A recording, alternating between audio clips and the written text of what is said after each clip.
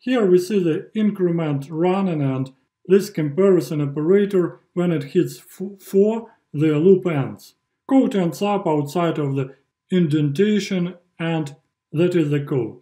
We can control the looping of a while statement by using Boolean comparison operators. Now, a while loop can be used with any Boolean, but it's common to use it with a Boolean string test to make sure that our input is in the format that we want.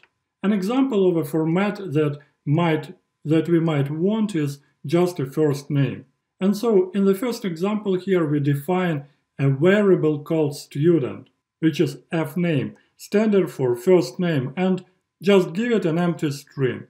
And then we have a Boolean string test in a while loop. Here we are gonna check if the student first name is alphabetical characters. And if that is false, then we're gonna run the code to get input for the name, because once it's true, then we have an alphabetical character name, and then we can print it out with this statement below.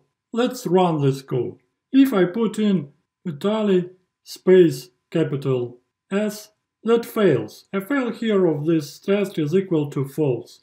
And so the code runs again and gets input. The problem here is that a space is not an alphabetical character. So we're just looking for a first name, and although this isn't always true, that first name don't have spaces. Just for the purposes of this task, we want to illustrate that. So now I can just enter Vitaly with no spaces. And then I get my greeting. Vitaly has been entered as first name.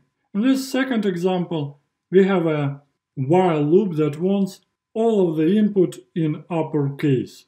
We just did the same thing we did in the last loop, where we check if this is false. If the message is upper, it returns false.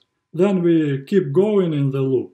And the way that we compared it this time is we said it's not equal to true. So the case is when I put in high and lowercase, that's false, and that is not equal to true.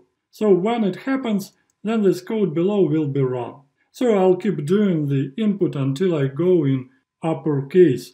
So let's run that. Sorry, I can do, please repeat, sorry again.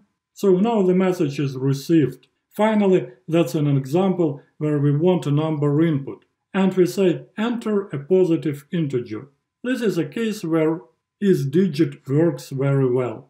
IsDigit will return as false if you enter a decimal point or a minus sign, and so only number. Numeric characters can be entered to have this be true. As long as isNumber returns false, then it is not true, and the code below runs. So let's run that code.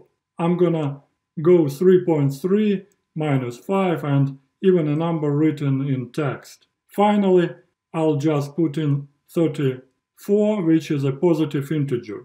We can use while loops to keep running through at input to get the proper format that we need for our code.